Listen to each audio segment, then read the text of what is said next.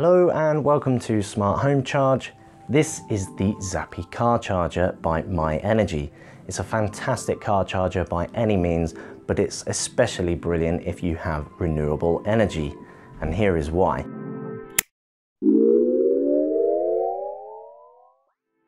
So what exactly is the Zappi?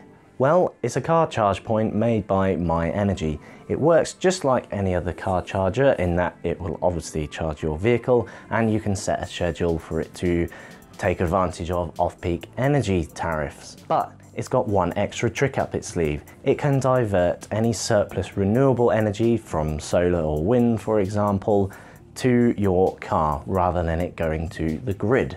Obviously you will need some form of renewable energy on your property, but effectively this means you can charge your car for free from solar or wind energy. So, for example, your solar energy might generate 1.9 kilowatts of energy for your home, and if only 0.5 kilowatts is being used by your property, then traditionally what happens is that surplus energy is diverted to the grid. What the Zappi allows you to do is it will take that surplus energy and it will put it into your car. So how does the Zappi work? Well, it will use a CT clamp just like this, which will go around the meter tails, and it then enables the charger to monitor what energy is going into your home, and therefore it's able to divert that into your vehicle. There are three main modes for the Zappi. There is fast mode, where you use renewable energy and energy from the grid to reach your charging target as quickly as possible. So for example, if you set it to 75%, then it will use grid or solar or wind, anything that it can to reach that target as soon as it can. The other mode is eco mode. In eco mode, the Zappi will use both renewable and grid energy to charge your car. If the amount of renewable energy available drops, it will continue charging your car. Whereas in Eco Plus mode, it will only use renewable or surplus renewable energy, and if that energy drops below a certain amount, then it will pause the charge. In terms of how it looks, the Zappi is a really nicely designed device. On the tether version we've got here, there's a really handy area to store your cable. So it just wraps neatly around, and then as you can see here, there is a nice place to stow the charging gun.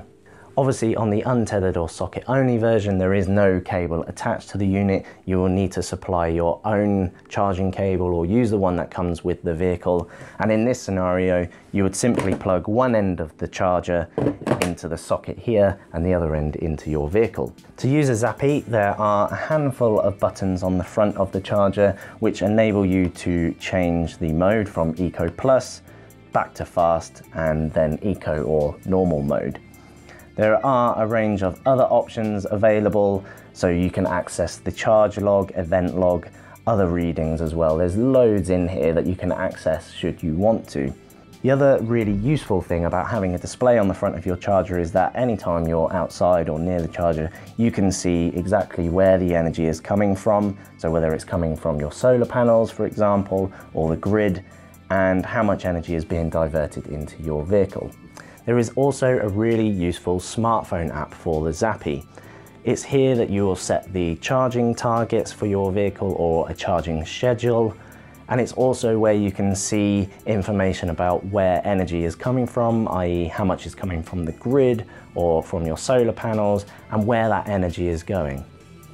So if you order the Zappi, what exactly comes with it, and is it OLEV approved? It's important to note that the Zappi only comes with one CT clamp. In this scenario, it will still divert surplus energy to charge your vehicle, but you won't be able to see that energy diversion on the charger itself or within the app. If you want full visualization of where that energy is going in your home or to the charger or to your car, for example, then you will need a second CT clamp, and this is an extra cost. Additionally, if you have other products that you want connected to the myenergi ecosystem, such as a battery storage device, such as the Tesla Powerwall, you will need a third CT clamp. If you're not sure what equipment you would need in your situation, or you'd like further information, then please contact the myenergi technical support team. To be OLED eligible, the Zappi must be ordered with the myenergi hub. This is basically a device that communicates with the entire myenergi range of products, including the Zappi charger here.